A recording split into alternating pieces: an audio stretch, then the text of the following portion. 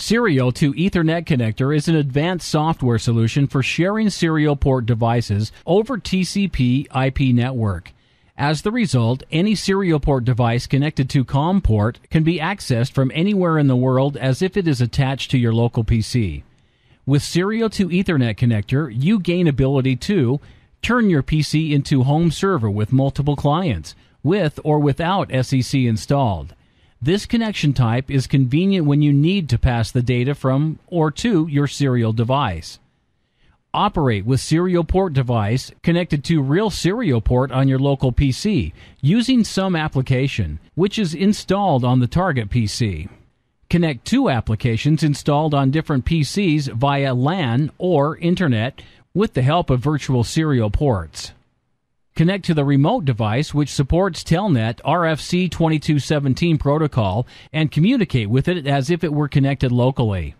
Work with serial port device on a virtual machine, in case application which is supposed to communicate with the serial device does not support OS of the server PC. To install Serial to Ethernet Connector, go to Ultima.com and enter Products page. Here, you'll be able to choose your OS. Note the Serial to Ethernet Connector is available in Windows, Linux, and Win Mobile versions. And download the demo. Then click the executable file and follow the on-screen installation instructions. Now, launch the application. Before you start, you can get acquainted with useful tips in welcome screen of the application. Let's launch Serial to Ethernet Connector and see how to create serial port connection over network. Choose the connection type in the main screen of Serial to Ethernet Connector. It is Create Server Connection in this case. Now, several settings should be configured. Apply connection name. Create its virtual port. Set strict baud rate emulation.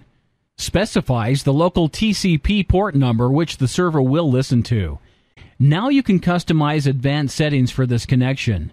General connection settings. Network protocol settings. Choose the data transmission protocol to be used in your connection. Signal lines.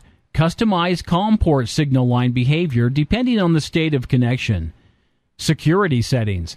Authorization and traffic encryption customization. Finally, click Create Connection button in main window.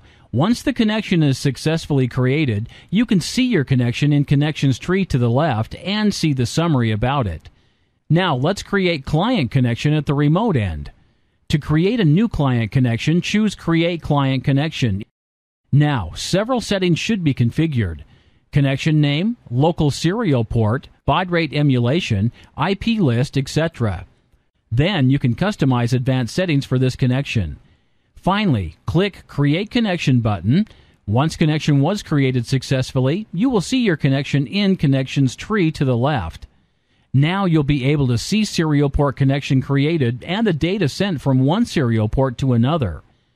To delete one of the connections, simply select it and click Delete.